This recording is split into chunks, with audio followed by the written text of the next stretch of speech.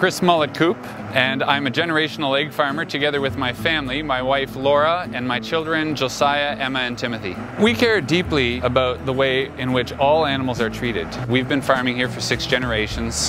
When we make choices about what we're going to use for our hens, it's not a one-dimensional issue.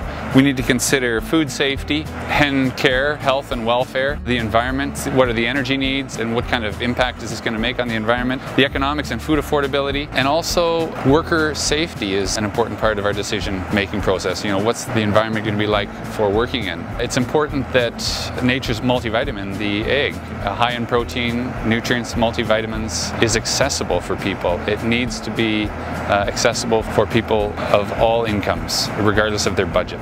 On our farm, the evolution here for ourselves, again, 6 generations worth, we've experienced a number of different styles and ways of raising laying hens, from free range to free run to conventional housing. My family started in the 1920s, and my great-grandparents raised pullets, which are young hens, in the attic of our house, the existing house that we live in today. Our Canadian winters mean that 6 months of the year you're going to need to house hens regardless of the style of housing that you have. So they reared them in the attic of the house. When the spring, warmer weather came along, they would then place them out in the field and they were fenced in. It worked for them, but there were challenges. There's predators, there's foxes, coyotes, hawks, there's disease pressures, exposure to wild animals, wild birds. During the 60s there was a real push for food safety, getting hens up off of the litter into conventional housing, and again, still safe from predators.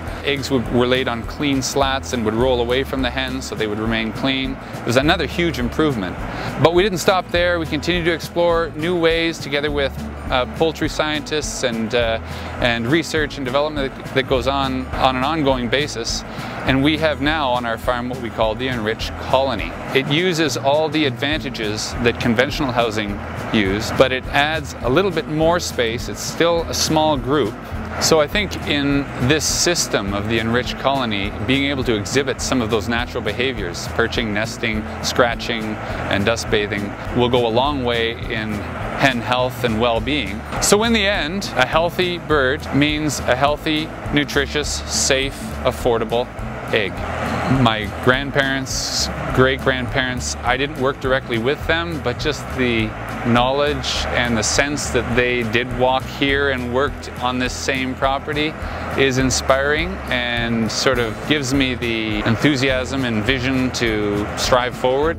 I love it that our family gets to work together, that our children get to experience caring for animals. I like the opportunity to be able to work with my family, my parents, siblings, and grandparents, and learn from their experiences.